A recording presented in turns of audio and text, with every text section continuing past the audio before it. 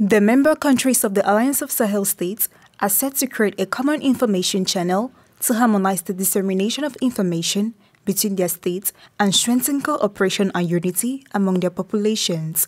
Colonel Assimi Goïta announced this initiative on September 15, 2024, on the association of the first anniversary of the Alliance. Faced with disinformation campaigns targeting them, the member countries of the Alliance have decided to take a lead in creating this new communication platform. The channel aims to promote equal access to information for all citizens, reduce disparities in media coverage, and improve the coordination of messages between nations.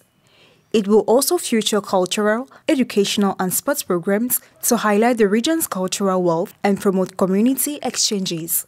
The project will include investment in technology and communications infrastructure to ensure widespread accessibility in both urban and rural areas.